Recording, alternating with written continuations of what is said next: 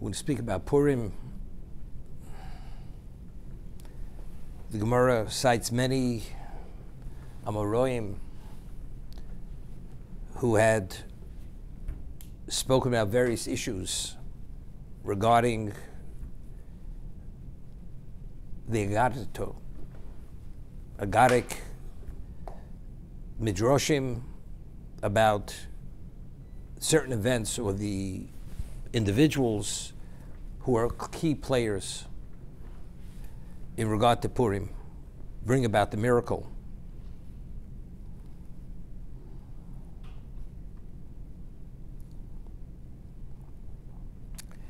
The Gemara cites Rav Shmuel bar Nachmani, Posach lo pischo la parshat mihocha. He would open the lecture by citing a verse, a posuk. Tachas hanatzutz yalev rosh. In the place of the natzutz, which is something which is similar to a briar bush, in its place grows a barosh, certain type of tree. Tachas sirpod yal hadas. In the place of something well similar to the prickly branch, what grows there? A myrtle, hadas. Tachas hanatzutz. Who's the natzutz? Homan Rosha. Sha'asa atzmo avodah zorah. He deified himself. The Chsiv cites a verse. Yalev rosh. Well, who's the rosh? This other species of tree grows in the place of this briar bush. Zemorchai. Shenikra rosh il chol hapsomim. He's the primary of all the ingredients of spices. Shenemar. As it says in the parsha, Ato kachel chobsomim rosh mordror. You should take the primary spice, which is called mordror, mire. Umetargemino, the Aramaic translation of mordror is moridachyo, Mordechai. So therefore, in the place of the natzutz, grows the barosh, with the word rosh, primary, that's alludes to Mordechai. Mordechai is alluded through the primary ingredient of the anointing oil.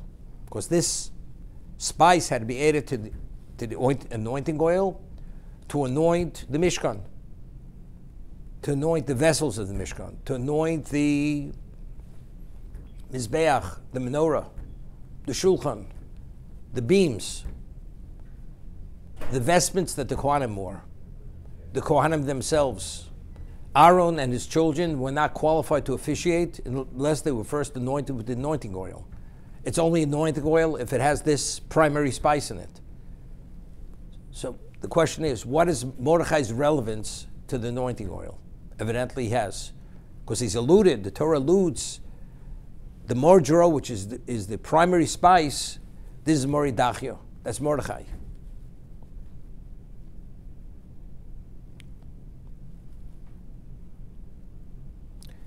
The Gemara tells us in Brachos that a name always alludes to the destiny of a person. For instance, Rus HaMovia, Ruth the Moabite, was the grandmother of David HaMelech. Why was her name Rus? What lies within the name Rus? That she will have a grandson, who's David HaMelech, was her grandson, Shtei Merave Es HaKadosh Baruch Hu B'Siv Shishbachos. He will say to Hashem with song and praise. So that was part of her destiny. David was meant to be her grandchild, which is Tehillim. That's all the praise and the song of David. That's Tehillim. Mordechai. Why is his name Mordechai? His name was Mordechai because it was destined that he should be the equivalent of the Shemen HaMishcha, the anointing oil. Now, what relevance does he have to anointing oil? You know, very often, it's like we're discussing, there's a problem. Today, there's a problem. Now, what do you do with a problem? Sometimes you can take a problem and you could actually utilize it and really advance yourself because you appreciate the problem, you know what to do with the problem. Other people, they just wallow in the problem and they drown in the problem and they're beside themselves. They don't know where to turn. The Gemara tells us that the removal of the ring that Achashverosh had given to Haman, which was an indication he was able to seal the letters with the decree to annihilate every man, woman, and child, the effect and impact that had on Klal Yisrael was greater than 48 prophets and 7 prophetesses. With all their rebuke and their admonishment, whatever they said, relatively speaking, was equivalent falling on deaf ears. When the ring was given, which gave Haman full control, that he could do whatever he wants with the Jews to bring about Chas v'Shalom, the final solution, it changed the equation. All of a sudden we woke up. We realized we're at a different level now. Now, do we survive? Now, what do we do? We understand, what do we do now? We could bemoan our fate. There's no way to escape because, as it says, Achashverosh ruled the world supreme. There wasn't any way you could go. There was nowhere to hide.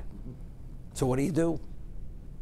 Mordechai, being a member of the Sanhedrin, being the leading Torah sage of the generation, he led them in what they were supposed to do. He gave them understanding. Where does the problem lie? Where did it start? How do we resolve it? What's the resolution? And he led them to do tshuva. And they upgraded many of the things where they were lagging, where they were failing. As the Gemara says, tefillin wasn't worn. Many Jews, it was weak. Torah study was weak. Their spirituality needed quite a bit of upshoring. He's the one who did it. And he led them in tshuva. So what did Mordechai do? He galvanized Klal Yisrael, and he led them to be the Jews they were supposed to be. And as a result of that, it was an apachu. There was an overturn of the decree. Rather than us being destroyed, Amalek was destroyed. So what did he? Activated them. He gave them an appreciation for who they were and who Hashem is, to be able to maximize on their abilities. And that made the difference. Now, the Mishkan, when it was built to specification. It was infused with the kavanah, with the intent that it was supposed to be. The vestments were made, everything. Aaron and his children qualify as Kohanim. But if they wouldn't have been anointed with the anointing oil, or the Mishkan wouldn't have been anointed with the anointing oil, and the beams wouldn't, it's just a beautiful edifice. It has no relevance to activating the forces and Hashem entering into it. Osli migdosh ushchanti b'tocham, that's only if you meet all the criteria. But what was what we call the makah b'patish? What was the final touch that it needed? It had to be anointed with anointing oil. Without it, it's a physical entity. Regardless of how innate it is, and whatever it may be, it means nothing. So just as the anointing oil, and what was the primary ingredient in the anointing oil, is the mordro, which is moridachio, that's what made the difference. Whether it activates, whether it impacts, whether it brings about this change, Mordechai has the same quality. He made the difference. Only because he had the ability of leadership and the tzaddik that he was, and whatever he understood, and how he processed the failings, and what had to be corrected, and what had to be strengthened, that brought about the Nes. And that made Klal Yisrael fully functional. As a Klal Yisrael, to bring about the Nes of Purim, which was the Na'apachu, that we destroyed Amalek, rather than we, Chas v'Shalom, being destroyed.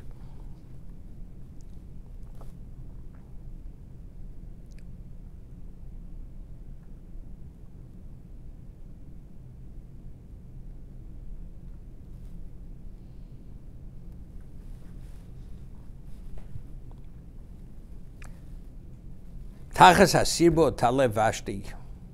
Tachas Vashti Rishor. In the place of Vashti, who she was the wife, she was the queen. Bas Benoshel Nebuchadnezzar Rosha.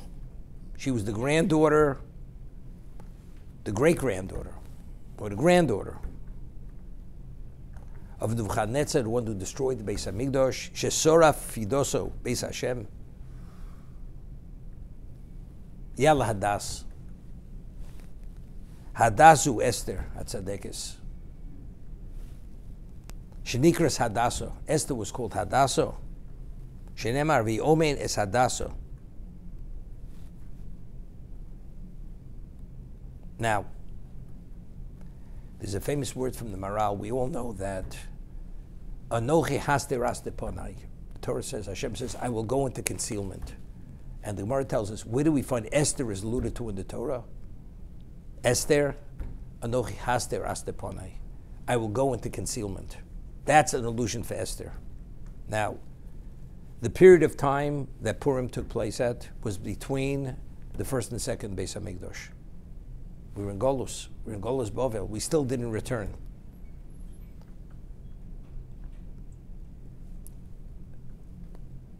The Shekhinah revealed miracles no longer existed. The only revealed miracle which happened after this period of time was Hanukkah, which took place during the Second Temple period, during the time of the Yevonim, the Greeks. So Esther, what happened during this period of time, we were in Golus, this is Hesteponim. Hashem is in concealment. The miracle of Purim, how did it happen? If you read the script, the Jews were lucky that Esther happened to be a Jewess. She happened to have been the niece of Mordechai, who was the leader of the Jews. And Mordechai happened to overheard certain things, and he was able to inform his niece, who shared this with the king, and had it immediately recorded in his chronicles, that Mordechai Yehudi saved the life of the king, and so on and so forth. And Haman makes a gallows, 50 amos, and when he goes to share inform Achashverosh he wants to have Mordechai hanged on that gallows, that night he couldn't sleep, and he read through his chronicles, and he said to him, by the way, was this Mordechai the Jew, was he ever rewarded? He said no. So when he comes in, he says, what would you do to a person who deserves this and that? And he thought he was speaking about him. And it turns out he has to parade Mordechai through the capital city with the honor of a what? Of a king. It's unheard of. But you know, these things happen. A lot of things happen. One thing, two things, six things you could attribute to these things happen. Happenstance. Coincidental. But when you see many things fall into place and a pattern and a picture begins developing, things are happening. But it's not happenstance. It's Hashem behind the scenes directing it exactly how to happen the way it's supposed to happen. That's why it's happening. Well, of course, Haman was killed because he fell on Esther when she was in her bed, and Achashverosh was there. Such a level of audacity, of defiance, of insubordination. Of course he deserves to be killed. But who pushed him on the bed? How did he fall on the bed? So the Gemara tells us a Malach pushed him on the bed. And Achashverosh was enraged. And it was all choreographed like you can't believe. And only HaKadosh Baruch Hu could choreograph it to such a way that every detail falls into place exactly. And this is all not revealed miracle. And that's the reason why we find all the Megillos, the name of Hashem is mentioned in them. Megillah Esther, the name of Hashem is not mentioned. Why? Hesed upon him. Because it was concealment. God was not obvious. If you see the full picture, then you see the hand of God. If you don't, then you don't see the hand of God. Therefore, the halacha is, there's a question, if you leave out one word of the Megillah, one letter of the Megillah, one does not fulfill his obligation. Every Jew has an obligation to read the Megillah. There's a question by Kriyas Torah, do you have an obligation to read the Parshas HaShavua from the Torah? So the Balkori is your representative. So we say Shomei Koneh, like Kiddush. When we hear the words, it's like we read. Well, no. The obligation of the weekly reading is to read in the public setting, in the minyan. We have an obligation to be present, but do you have to hear every word? You don't have to hear every word. But Mikra Megillah, the reading of Megillah, every Jew has an obligation to read that Megillah, to read that script. So therefore, when the Balkari reads, we have to hear every word he reads. If you miss one word, you miss one letter, one does not fulfill his obligation. Now, why? And it's from the first letter to the last letter. You have to hear the whole story. You have to reflect on the whole story. Do you know why? Because you only see the hand of Hashem. If Mordechai and Esther, who were the authors of the Megillah, they didn't leave anything out. They included every event, every nuance of event which took place. They understood, they included in the Megillah. That information was included. Why did they include it? The Gemara says, what is Megillah? What is Purim? Pirsumi Nisa. When we read the Megillah, there's an obligation to publicize the miracle. How do we publicize it? By reading the Megillah. So that means every detail in the Megillah is the basis for publicizing the miracle. That means you all, but it's hesed upon him. But it's concealed. The answer is, if you see every detail, it's no longer concealed. Then it becomes obvious. There's no other way to read it, to see it, to process it. That's the reason why you have to hear every word and every letter from the first word to the last word, for that reason. Exactly that. Since they included that within the Megillah, and Megillah is pursuing Nisa, is publicizing the miracle, the only way you have an appreciation for what took place is you have to hear everything from beginning to end. Otherwise, you missed it. You know, it's like you have a very sophisticated piece of equipment, and every screw and every component has to be put in place. Otherwise, it doesn't work. You have 1,365,000 pieces, and you left out one. I said, it shouldn't work. But I just left out one component. 99.99, it's all there. The answer is, if you don't have them all there, it doesn't work. That's the way the piece of equipment works. If you hear the whole story, it's no longer hesed upon him. Then you see it. Otherwise, you say, where's God? Every detail is crucial for it to resonate, to appreciate what took place. It's from the beginning till the end. Therefore, the Gemara asks a question. On rabbinical holidays, we say Hallel. Hanukkah is a rabbinical holiday. We say full Hallel. So the Gemara says, so why in Purim don't we say Hallel? The Megillah is Esther, right? We read the Megillah. Hanukkah, we light the menorah. So each one has its mitzvah. But on Hanukkah, and besides lighting the menorah, which is pursuing Nisa, which we revealed, publicized the miracle, we say Hallel. We sing the praises of Hashem. So why Purim, the Gemara asks, why don't we sing his praises with Hallel? So Rav Nachman says, Kriyasa zu Hallel. When you read the Megillah, it's the equivalent of saying the Hallel.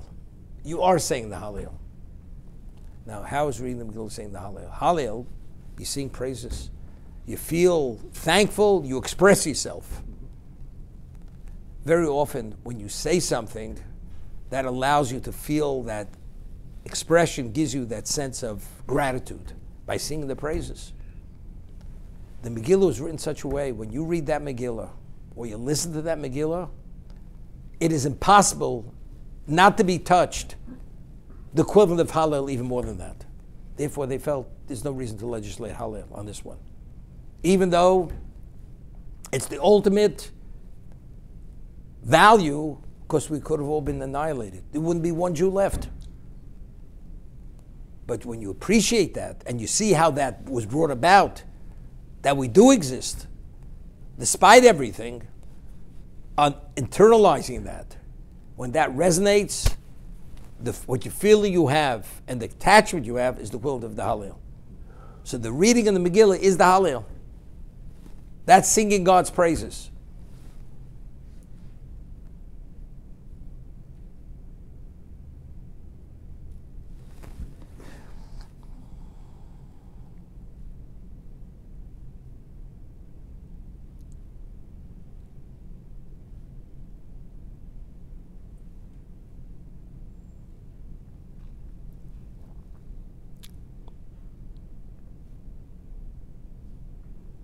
V'hoyel Hashem l'shem, quoting this pasuk, and Hashem will have renown. The Mikra Megillah. Mikra Megillah. That Hashem will have a shame, renown. You know, you look at the world. You go to a botanical gardens. You see the various species of fruits and vegetables and plants. It's amazing, the beauty. People say, "Where's God?" You know, you go to a birdhouse, where they have every species of exotic birds. The beauty of the plume and the shape. It's amazing what they have. The beauty. Where's God? The best artists in the world, the greatest master, could they replicate this? Could they replicate a sunset? Hashem's sunset? But where's God? And people ask that question. We've overturned every stone. We didn't locate him. The mitzvah of Kriyas Megillah, Voya Hashem l'shem. Zumikar Megillah. Hashem will have renown. That's the reading of the Megillah. When you read that Megillah, Hashem will have renown. Because it's impossible to deny his existence when you read those facts and you read them correctly. The person says, I've read the Megillah, I'm not so excited about it. Look, Korach stood at Sinai.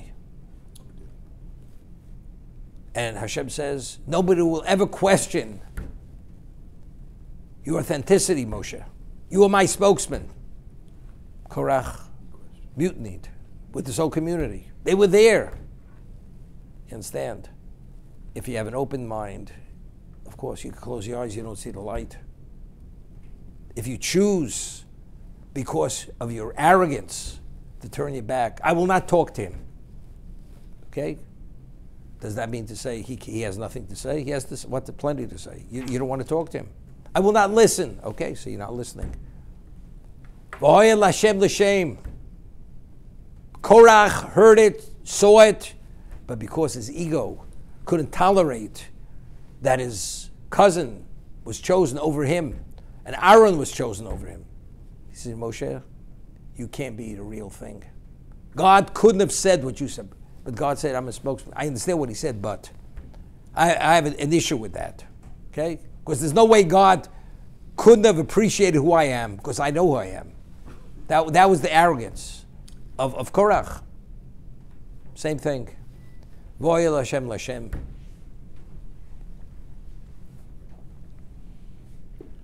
It's like a person goes to the Seder. Person has a PhD in physics, never valued, loves his parents. He was raised, but he never had a true Jewish education. He said a bunch of rhymes. Chadgadya, the stick, the dog, the cat, the goat, the water, the fire. So it's a bunch of, it's for children. If you're a sophisticated intellectual, it's not for us. Sure. What do you know? If you don't have a microscope, do you know what the microscope reveals? If you had the Torah education, maybe you'd understand all these are only symbolisms. But you're into your arrogance. You're passing judgment. Okay? Same thing. The Megillah, if you read it right and you focus on it from the beginning till the end, Voy Lashem, Lashem. This gives Hashem renown. In the Hesteponim. No, Aster Asteponai. Despite that, you'll see it. That's Presumi Niso. Laos Olam. It'll be a sign forever. Lo Yikores. It will always be there. Eli Me Purim. The Yom Tov of Purim will be even at the end of time. The Gemara tells us that all Yom Tovim Asirim Libotel. Purim will be at the end of time. What is it? So firstly, there's a famous word from the Arizal, and the Maral explains it. It says, Purim is Kippurim. Yom Kippur is Kippur. So Kippurim. Yom Kippur is Kippurim. There's a semblance, could you imagine? The most solemn day of the year, the most serious day of the year. Their atonement, fasting, level 5 level areas of deprivation that we're not permitted to be involved in. That's Kippurim. Purim borders on levity, drinking, rejoicing, celebrating, feasting. It's the antithesis. So in what way is Yom Kippur Kippurim?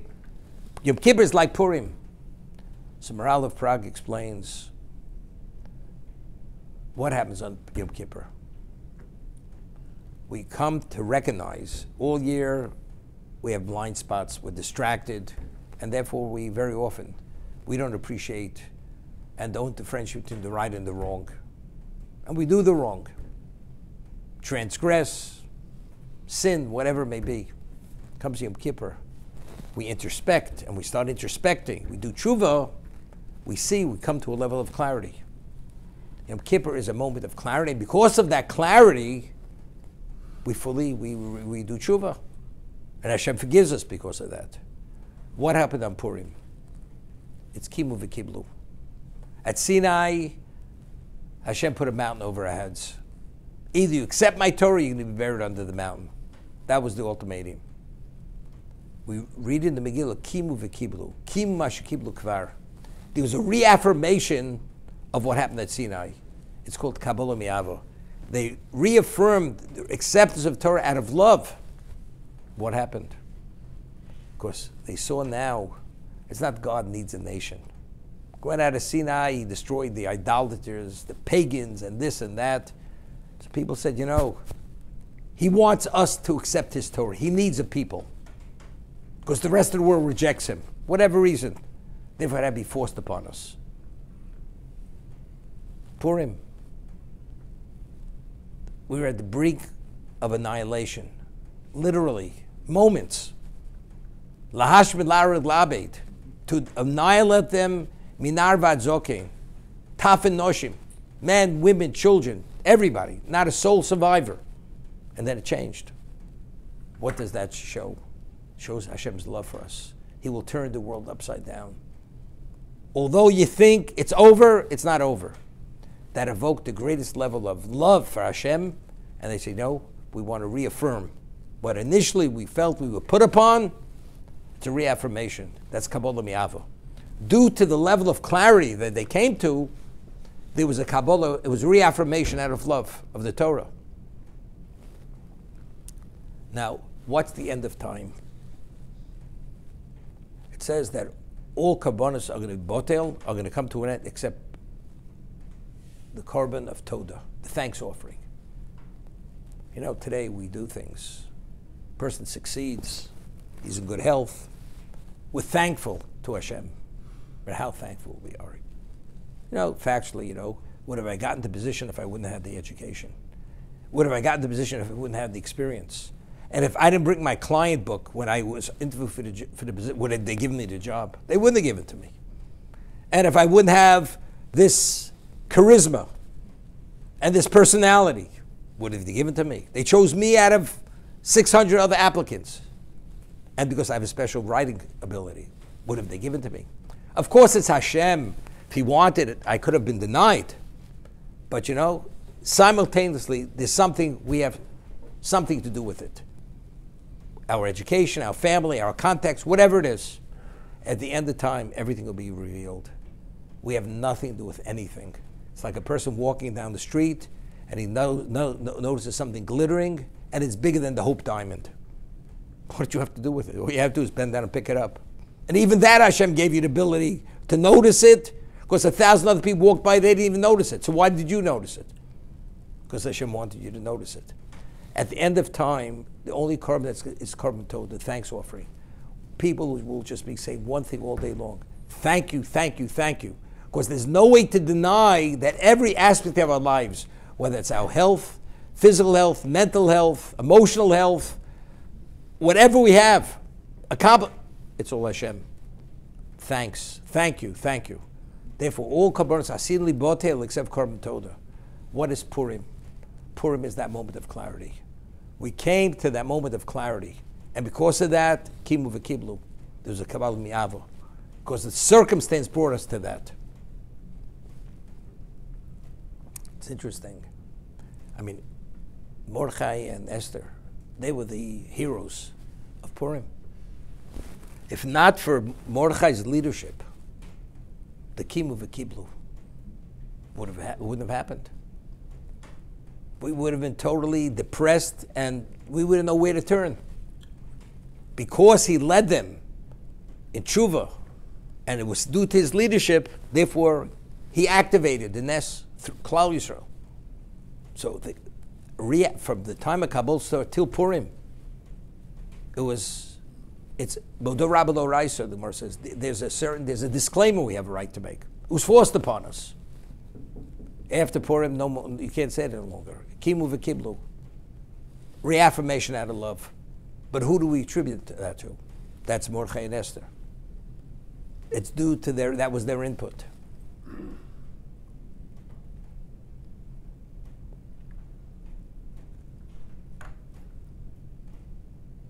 There's an argument where, how does one celebrate Yom Tov? It's an argument between Reb Lezer and Reb Yeshua. Is it, and it's based on the same psukim, it's just how to interpret those verses. Is it Kula Lashem Ukula Lachem? Yom Tov comes, you want to sit and study Torah day and night, not to celebrate the Yom Tov through feasting. That's your prerogative. You want to feast all day, you also have a right to feast all day. Rabbi Yeshua says no. Chatzi lochem, chatzi l'Hashem. You divide the day between yourself and Hashem. You feast, but you have to tefillah and learning. Chatzi lochem, chatzi l'Hashem. But the other one says no.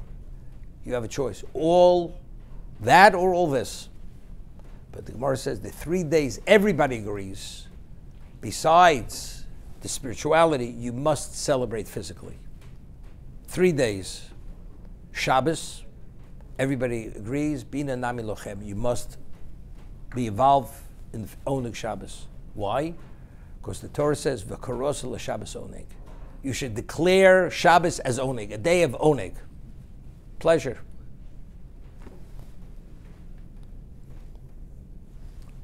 Shavuos, everybody agrees you have to celebrate.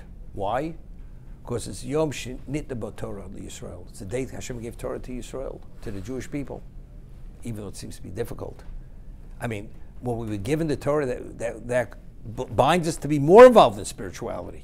But he says, no, to the contrary, that's why you have to celebrate.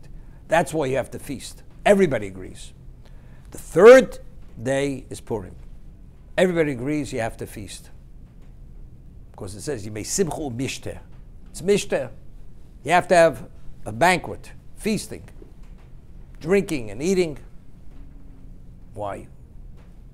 Do we look at each one of these days as independent of the other, or they all have a common thread? Now, what is the greatest accomplishment of a person's life? Achieving your goal, achieving your objective. A person was given a mission in life, and he addresses that mission. After 120 years, Hashem says, you've met your potential, you've met the objective. That's the greatest level of accomplishment. Now, what does Hashem want from a Jew? He wants what we call shleimus. We're all potential. Every person is born, he has potential. Actualize that potential and bring about what you're supposed to bring about. That's what life is about. Now, you build a building. The building happens to be a 100-story building, but it's going to be built in 3 stages. First, 1 level, so they're called milestones. When you achieve the first milestone, it's time to celebrate. Why? You met a milestone. I reached this level of accomplishment. Milestone number 1. I meet the second milestone, although I didn't finish the project. It's time to celebrate, because I completed the second milestone. And when I finish the whole project, then it's even a greater celebration, because now I've met the totality of ultimately what I was meant to bring about, the final milestone. Now, when Hashem created the world, when was the world complete? Shabbos. That's the Chanukah Sabriya. Person builds a house, you have a Chanukah Sabayis. You celebrate the house, you have a house, it's complete, you move in. It's time of celebration. Hashem says, I completed a world. Now this is the setting for man to address his mission in life. That's the purpose of existence, it has no other value. And I finished it. Now we're ready to go. time of celebration. Hashem says, "Karasu Shabbos oneg." You must declare that day as oneg, because that's shleimus. The world reached its level of shleimus. But we read on the sixth day of creation, it says, it was Yom Hashishi. Hashem says, not so quick, not so simple. Existence is contingent on Yom Hashishi, the sixth day of Sivan. If the Jews accept the Torah, the world continues. It takes on a permanence. And if not, it reverts back to pre-existence. So although until Sinai, the world was complete, but it could have been very temporary. When did it take on its permanence? At Sinai, when we said Nasa v'Nishma. We accepted the Torah unequivocally. So therefore, that was the second milestone. First milestone, the world's in existence, but now it's questionable. What's going to be?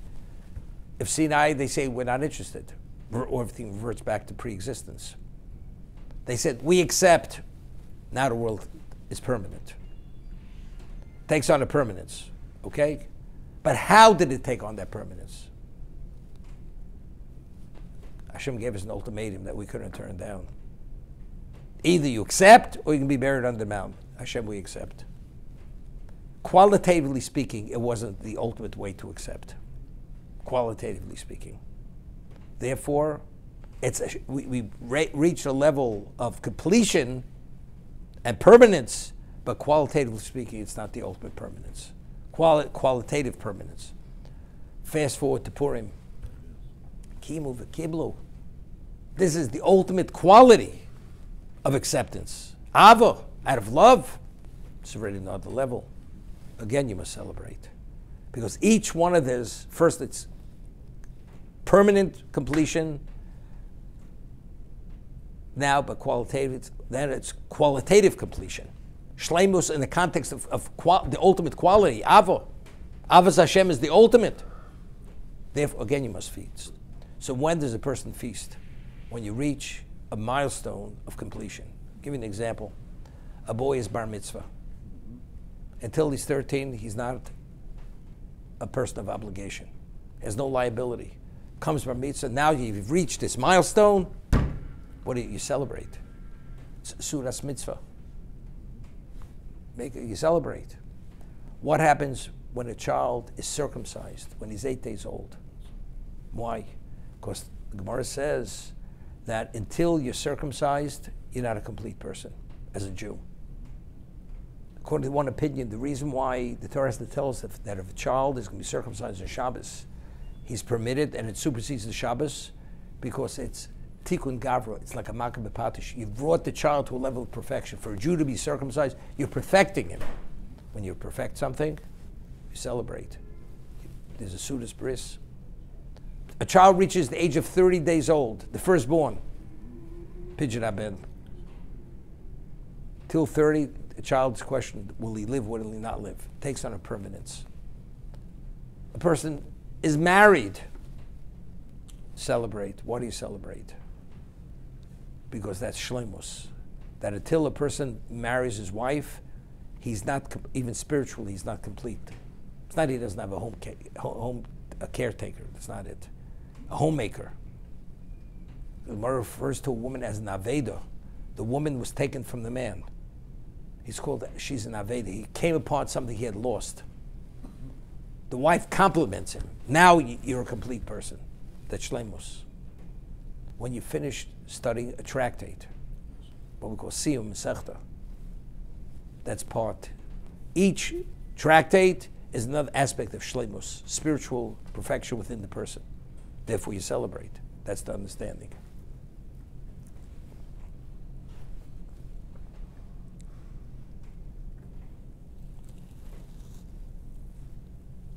Reb Shimon Yochai, his students asked him, why was there a gzeira, a decree of total annihilation? Why did Hashem allow such a decree to take place? That's the question Reb Shimon Yochai's students asked him. So he said to them, so what do you say? He put the question back to him, so what do you think? So he said, when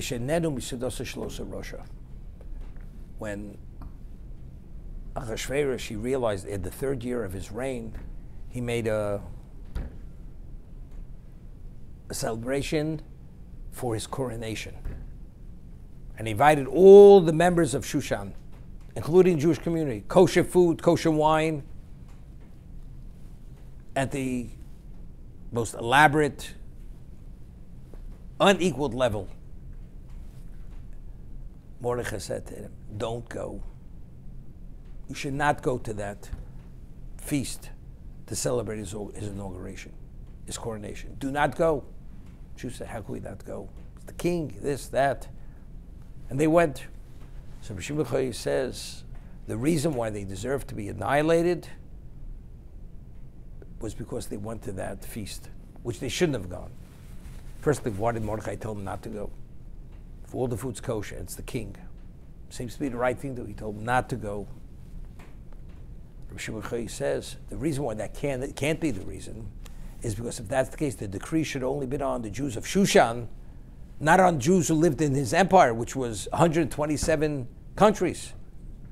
But all Jews should be annihilated. So therefore, your reason can't be the reason.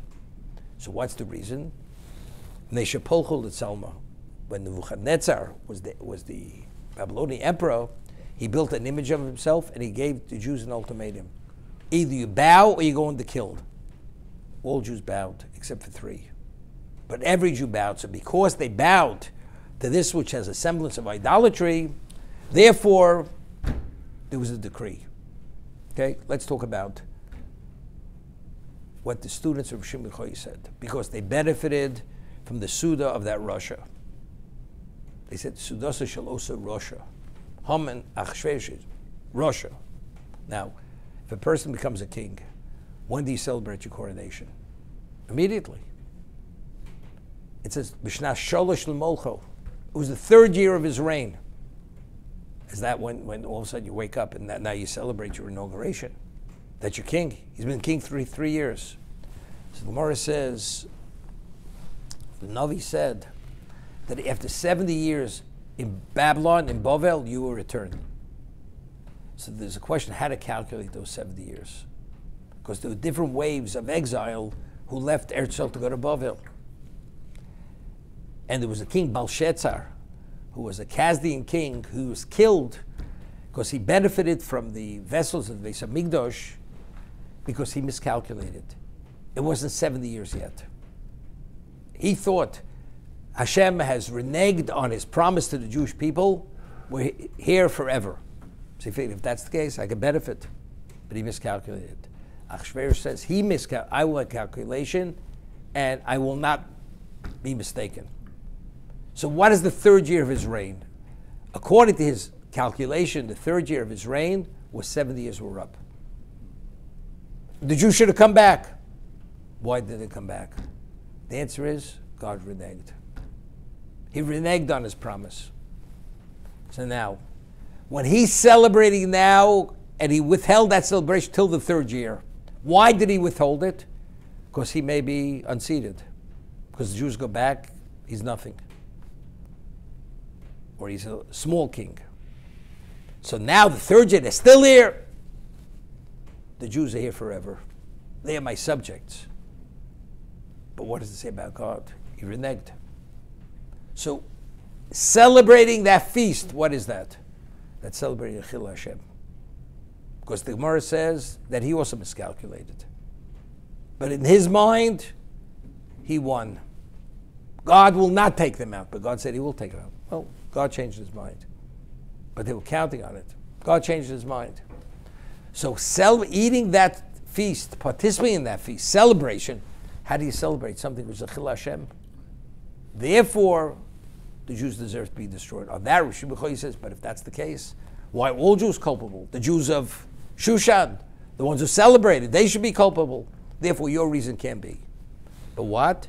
Because all Jews, time in Nebuchadnezzar, they bowed to the idol, to the image. So the Gemara says, said they were idolaters. So the Gemara says, if that's the case, why weren't they destroyed? They shouldn't have been destroyed. They deserve to be destroyed. So the Gemara says, because when they bowed, it was only lefanim. They didn't believe in it. It was purely coercion. It was only superficial. So the Gemara says, Hashem says, as you are lefanim, as you were only superficial, which you didn't mean it, I also never meant it. Never meant to destroy you. It's only to put the fear of God in you. Because factually, immediately they did tshuva. Immediately, it was a kimu v'kimu.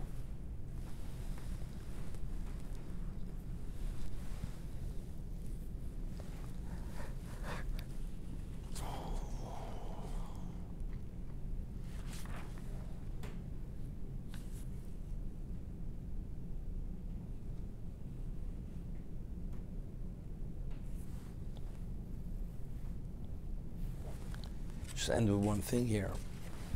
It says that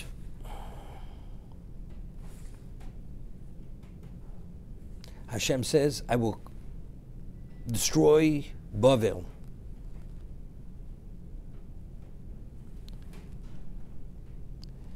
V'chrati v'kamti aleim v'chrati leBavel shem ushor nin v'nechad.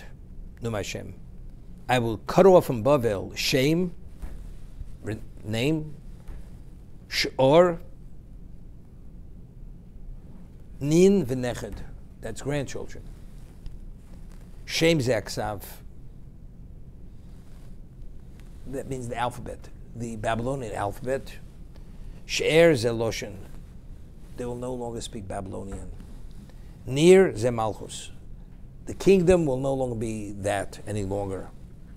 V'neched zu Vashti. That will also be destroyed. So Vashti was the last surviving relative of Nebuchadnezzar, the Babylonian emperor. So Tos asks a question. It says, Shor will come to an end, Zelosho. They will no longer speak Babylonian. So Tosas asks, Koshe, Shadayim Misaprim Bebavel, Loshin Arabis. Tosas in his time.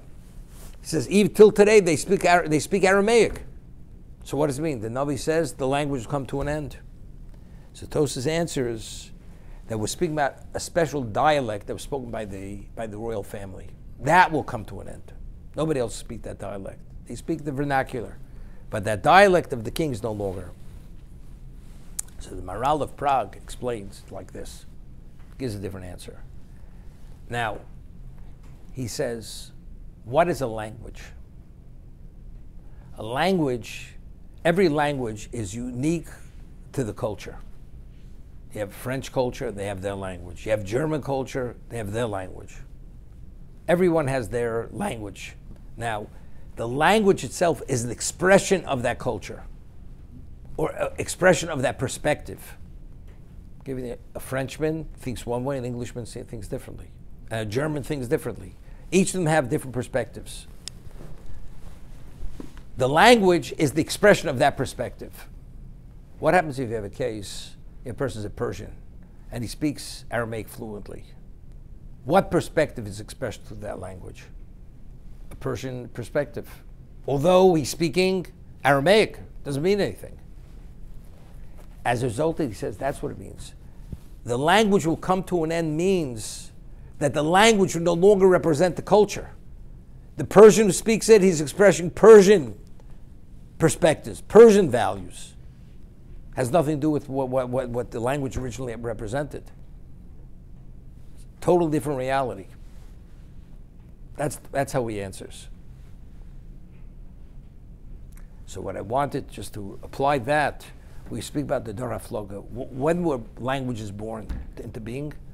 By the Tower of Babel, the 70 root nations, they built a tower to rebel against Hashem. Hashem dispersed them, but how did it start? One asked for a pail, they couldn't communicate with one another. One asked for a pail, another one asked for an axe, and they got a little testy one another, and one smashed the other one's head, and that brought the project to a halt. Tower of Babel, they didn't continue in the project. So the question is, we know two people don't understand language. I mean, and they meant to bring about an end result. They could communicate through pantomime. It has to be what? Verbal expression. But they couldn't. Why?